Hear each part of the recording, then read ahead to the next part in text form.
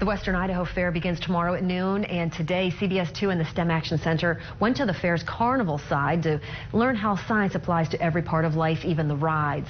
Whatever's in motion stays in motion, and the STEM Action Drone Center walked us through the Starship 3000. A lot of kids like it. Of course, it's actually gravitational. There's a little thing called centrifugal force, and that is a force that acts in relation to an object and a center of motion. So I can demonstrate with this lanyard right here. So the center of motion is right here on my finger. Now centrifugal force is going to make the key want to slide away. So if I swing it like this, centrifugal force is the act of inertia on the body at the end of the string that is pushing it out and pulling the string tight.